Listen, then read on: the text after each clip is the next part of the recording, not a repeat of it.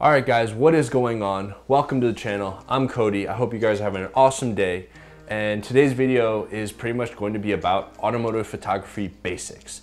So a couple things we're going to be going over in this video are a couple different tips and tricks that you can use to up your level of automotive photography.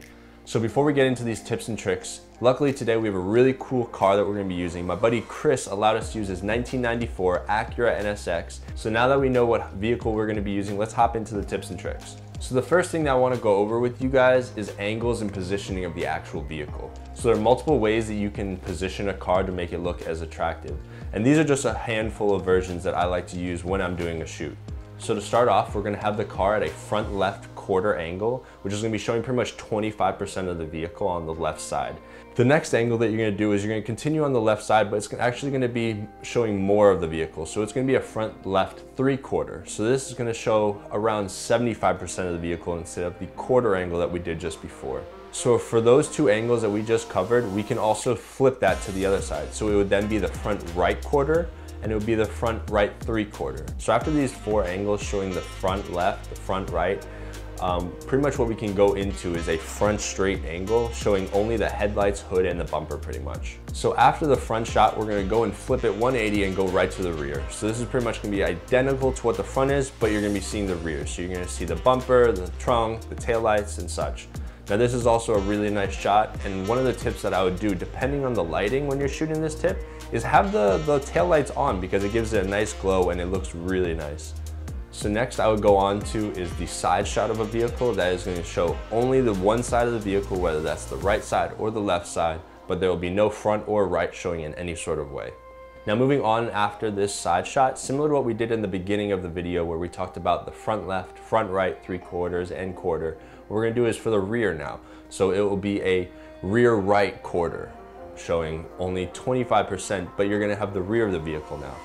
Just like if we were to do a right rear 3/4, you're going to see the rear of the vehicle, but you're going to see 75% including the rear.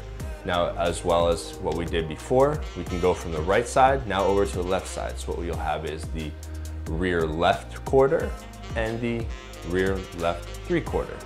All of these are going to be showing vehicles at different angles and showing a certain percentage of that side of the vehicle. Now all these shots you can change up all the time, and I pretty much have this set up in a routine of a shot list that I do for every shoot that I have. So moving on from the angles and positioning of the vehicle, I kind of want to talk about the composition. So a lot of times in shoots, what I'll do is I'll bring the camera down really low down to the ground so you gain that foreground element of the actual ground itself, and it gives a really nice low angle because as a person, you only see a vehicle from your sight. So when you can take a camera into a spot where your human eye normally isn't, because you're not gonna see me laying down on the floor, you know, like to look at a vehicle unless you're checking the undercarriage. But if you can find a way to have a camera placed where a human eye when you're looking down at a vehicle will change the complete look of the photo.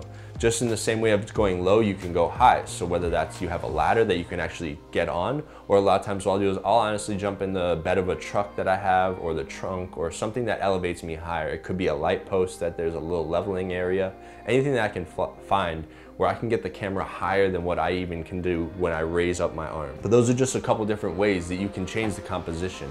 Another way is using foreground elements. If there's trees, if there's light posts, if there's pretty much anything you think of, bushes, and maybe there's some chips that you can put in the foreground, but anything to kind of give a little bit of foreground element, that upgrades the photo a whole lot more. Another tip that I want to give you guys, kind of going back into the angles and positioning of a vehicle, always remember to turn the wheel facing to where you're going to be shooting, because it doesn't make sense for you to have the wheel face another direction and you're seeing either tires or you're not seeing the wheel period. You always want to show the face of the wheel towards you. That's always going to look more pleasing for the vehicle and the photo itself. Adding to another little tip that I like to use, or more or less a tool that I like to use, is a CPL filter. Circular polarizing filter, pretty much. I do not leave my house without that when I go onto an automotive shoot, because pretty much what that does is if you're looking at a vehicle and you see pretty much the bright blue sky with all the clouds in it, it kind of is distracting when you see that in a windshield. So what you can do is you can turn that circular polarizer completely eliminate the clouds, give it a nice, almost looking like it's tinted window, which gives it a whole lot of cleaner look. A little side note for using that tool is when you're switching from going to landscape to portrait, always remember to turn that circular polarizer when you do so, because it all depends on how you adjust that. Because if I'm shooting landscape and then I kind of flip it over to portrait and I forget, my photo's not gonna look good because I forgot to turn the circular polarizer. So always remember, just keep a mental note that you have to turn your circular polarizer depending on where you are, because there'll be times where I'm shooting photos, I'm in landscape mode, I take a couple photos, ooh, looks great. Then I turn over to portrait, take a couple photos, I forgot to turn that circular polarizer, I'm like, ooh, not good, nah. Let me take that again, turn the circular polarizer, so much easier. So that's just another little tip for using that tool. Always remember to turn that circular polarizer. All right guys, so we're gonna be talking about rollers and a couple of tips and settings that you should be looking to do when you are shooting those types of photos. So one is the safety. Please try to be safe. Do not be doing this on a whole lot of busy public roads. Try to find a closed road or a private road where you don't have to worry about yourself when you're hanging out of a vehicle if another car is gonna be coming by, or just your driver and the other vehicle's driver. Moving into settings from safety for rollers, one of the key aspects is your shutter speed. So a lot of people say that 1/80 to 100 is a really good starting spot. Personally, I feel that you should be around 1/30 to 1/50. That's like a sweet spot in my opinion.